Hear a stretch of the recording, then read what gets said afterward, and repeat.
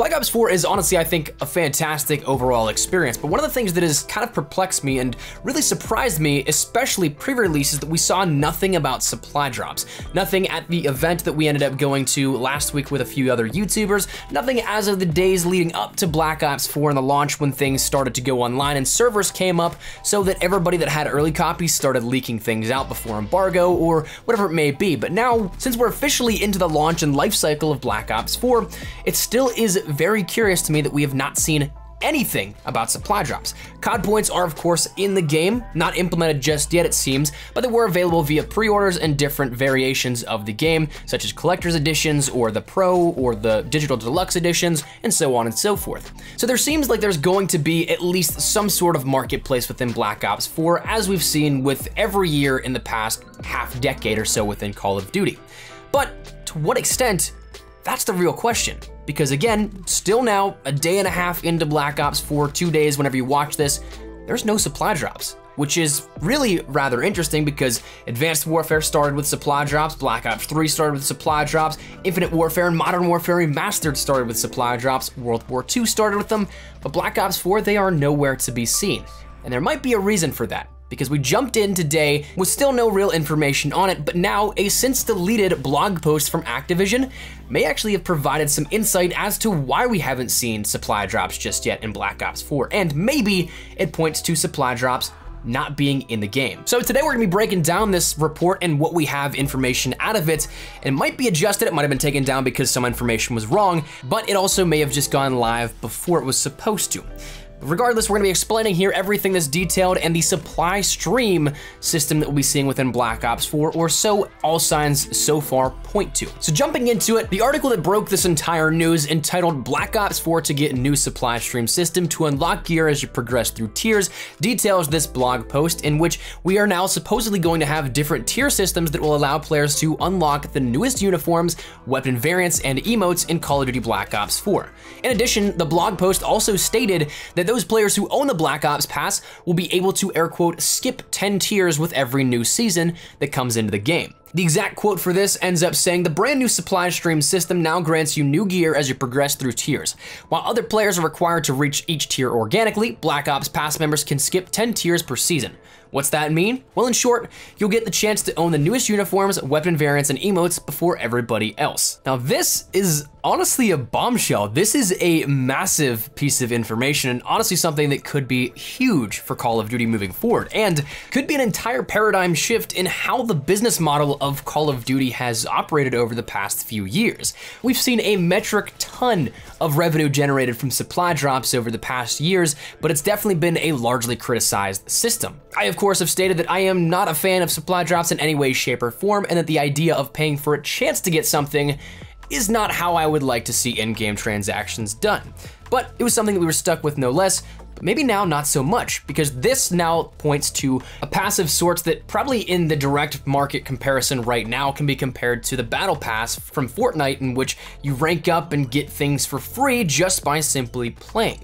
Now, while this again is a deleted blog post and this is in no way, shape, or form confirmed, that's the way that I am interpreting the information that's at hand right now. So while we can't for certain say bye-bye to supply drops, I'm knocking on wood because it seems like this is another system that would work in place of that, but just how would it work? So the Activision blog post mentioned that there would be seasons of the supply stream system, which again may play in directly with the sort of limited time events and all things we've heard talk about for absolute ages now in Black Ops' world. One season may be equivalent to, say, a 6-week period, like how we saw some events go for 5-6 weeks in World War II. That's my mentality of it right now, and I'm expecting many seasons throughout the Black Ops lifespan that the supply stream system may be updated, and so therefore we might have 8, 9, 10, 11, 12 seasons in just a single year of Call of Duty Black Ops 4.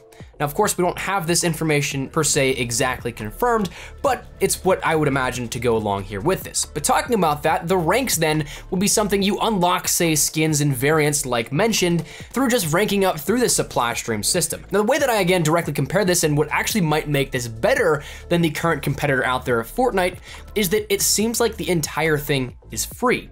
But the Black Ops Pass, of course, requires you to pay a $40 total or something like that for the overall thing, but each season you get a 10-tier head start. So whereas people in Fortnite, per se, could buy outright the Battle Pass and get everything day one, it doesn't seem like that just from this initial information that we're given. It seems like everybody will have the start to grind out, but Black Ops Pass users start at theoretically tier 10, but players that don't have the Black Ops Pass will start at tier 1. Now, breaking a little further down into this is where we can start to maybe see if this is a top-down thing or if it's just one mode specific, because again, the competitor out there in the market, it's Fortnite, so the initial thought that I've seen a lot of people mentioning over on Twitter is that this is going to be Blackout specific. This is only going to apply to that. But I actually don't think that's the case. I think this could be applied to absolutely every aspect of the game. 3 core modes, Zombies, Blackout, and Multiplayer. It can be applied to all 3 of those, and ranking up can be based on just accrued playtime.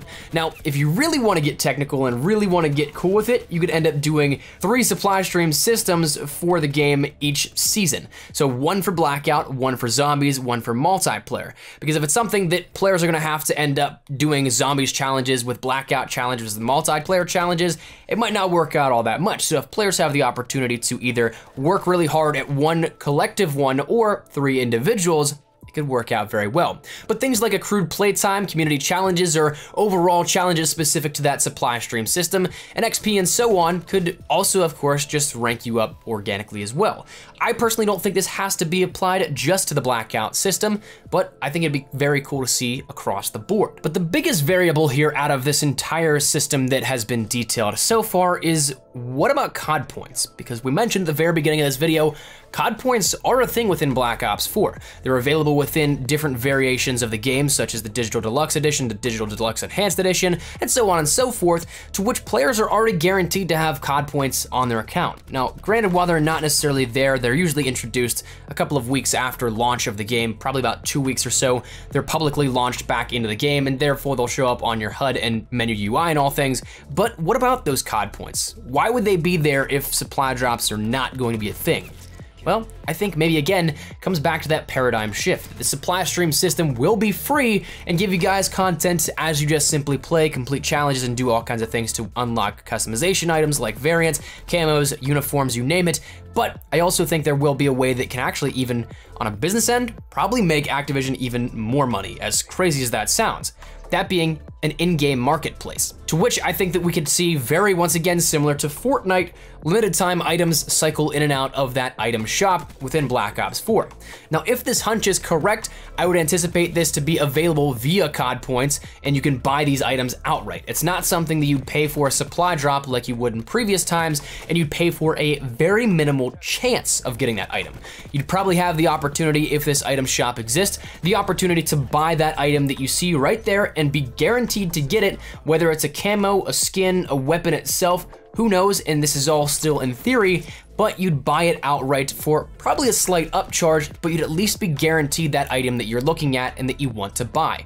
Not a chance like supply drops have previously afforded, to which I'm completely okay with this. I'm completely okay with in-game items that don't need to be bought, by the way. They're additional optional items you can end up buying, especially if they're customization. And it sort of returns back to the system that we saw back in Black Ops 2, back in Ghosts, where we had DLC weapons available like that, but also adding in more things that wouldn't be branded pay to win, such as camos, uniforms, and all things. And that's another thing that is kind of crazy to think about, that these may be coming, because things like challenges for operators, they're non-existent. Uniforms, we've seen absolutely nothing just yet. There were, of course, a few pre-order items, and same with the Mastercraft and Signature weapons. We haven't seen anything on those just yet. So very possible that we end up seeing these. You might be able to buy the challenges for the Signature and Mastercraft weapons, but I'd imagine that those COD points that are still on reserve are used for an in-game marketplace. So that's kind of where we're at here with this. Of course, the Activision blog post was taken down. As for when it will go up and if it's edited in any way, shape, or form, that's for time to tell. Now, I'd imagine this is something that is announced within the next couple of days, because we are going to be starting to approach that time when these COD points are actually introduced in-game, and when we end up seeing whatever they're used for being officially debuted. So that is something that we'll see more information and more confirmation on in the coming days, but right now, this is where my head's at, and of course, hopefully this helped explain it to you guys if you heard whispers of it and were wondering what it was. But that said, that's where we're gonna wrap it up. So hopefully you guys enjoyed the video. If it helped in any way, shape, or form, of course, make sure you drop a like down below. Let me know your thoughts in the comments as well. Are you guys a fan of this idea of free loot and free progressional loot in the sense of a comparison to the battle pass from Fortnite, but in Black Ops 4? Are you guys a fan that maybe supply drops won't be coming back and we might be instead replacing it with a marketplace? Whatever your thoughts are, let me know them in the comments down below. But again, if you guys enjoyed, make sure you drop a like down below. If you are new to the channel, make sure you guys subscribe so you don't miss a single thing regarding all things Call of Duty Black Ops 4, Black Ops 4 multiplayer, Blackout, Zombies. We got you covered here on the channel. And of course, we have so much in terms of content coming. I'm super stoked. I have so many things running through my head that I can't wait to put out for you guys. So if you guys are interested in any of that, hit that subscribe button so you don't miss a single thing. If you guys also want to follow me over on Twitter and Instagram, those are the best places to get connected with me outside of YouTube. Practically live on both of those. And if you guys want to follow over on Twitch as well, they're going to be doing a little bit more streaming over there in the coming days to weeks. So if you want to check that out, those links are all in the description below. But all that said and out of the way, thank you guys all so much for watching. Mine is Espresso. I'll see you guys later. Take care and peace.